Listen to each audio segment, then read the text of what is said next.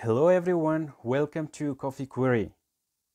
In this video, I will show you how to work around HTML SSE or HTML servers and event.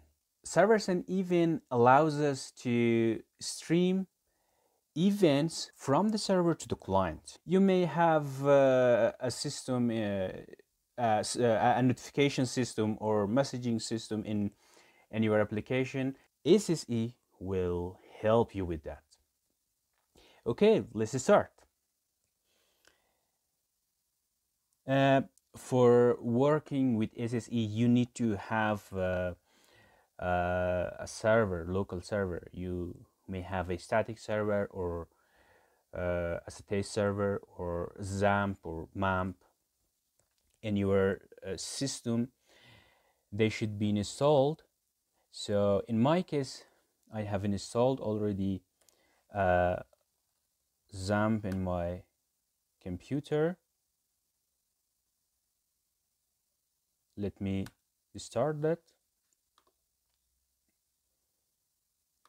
Yeah, and once it's in start, go to the XAMPP folder, htdocs, create a new folder, name it SSE.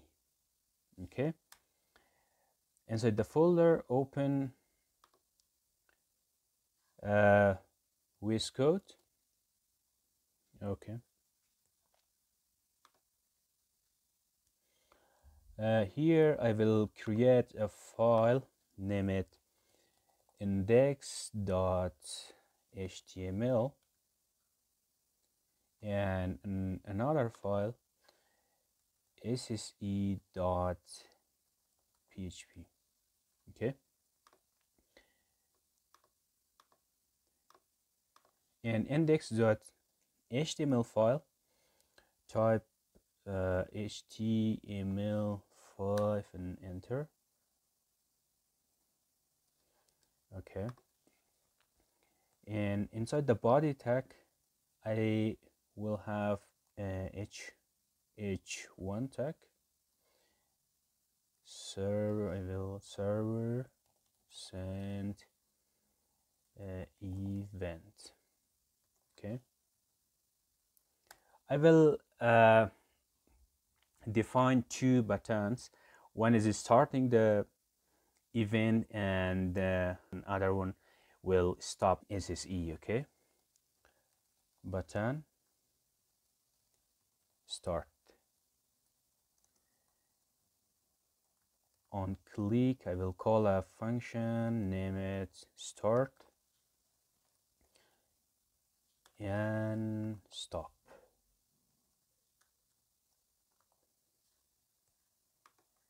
And below here, a break and a div with the ID of output.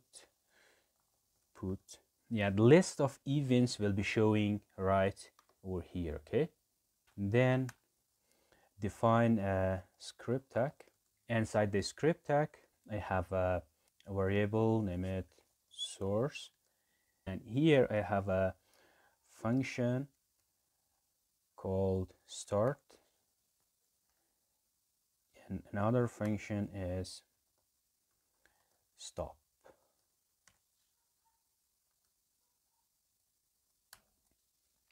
Inside the start function, first you need to check your browser whether supporting the SSE or not. If type of event source not equal to undefined, if event source is undefined, it means your browser doesn't support. Okay, I will initialize the source. Sorry, my variable is not as I want it. Okay, is equal to new event source. Event source require a parameter. This parameter should be the URL of your server. Okay, so in my case it's local, and the file uh, exists in the same directory, so I can put simply sse.php. But if you are accessing your server remotely, then you should pass https and site name.com slash anything. Okay, for me it is sse.php. Once you initialize, we have source dot on message is equal to a function. This function has an event, and then I have to access the output element document dot get element by id. The id is output dot inner html is equal to is plus equal to the event dot data. Should have a brick here. Okay,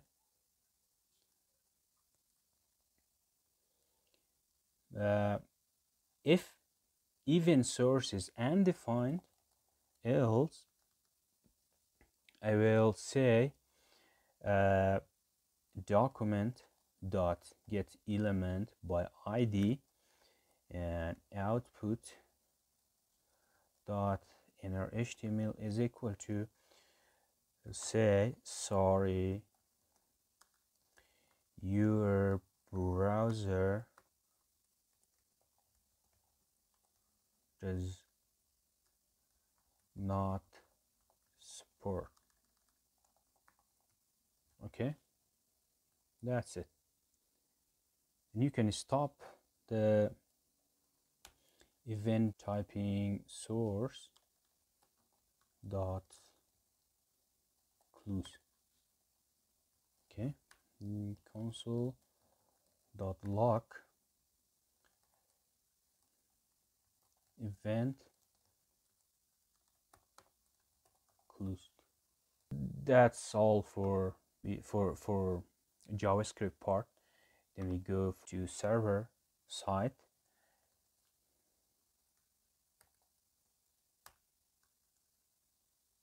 Open a PHP tag. PHP. Here, okay, this to header is required in the server side to be written, and now we just define a time variable date object, and we just echo the data server time is sign time.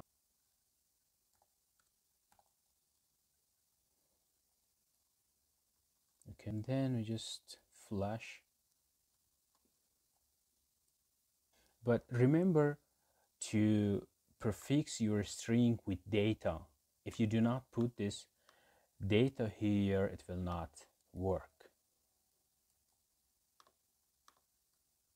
Yeah, now go to the, let me check. Yeah, my server is running, and if I open Chrome, localhost sse index.html. Okay,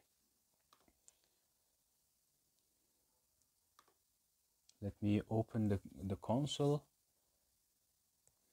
If I start, yeah, server time is Wednesday, 2nd June 2021, 1951.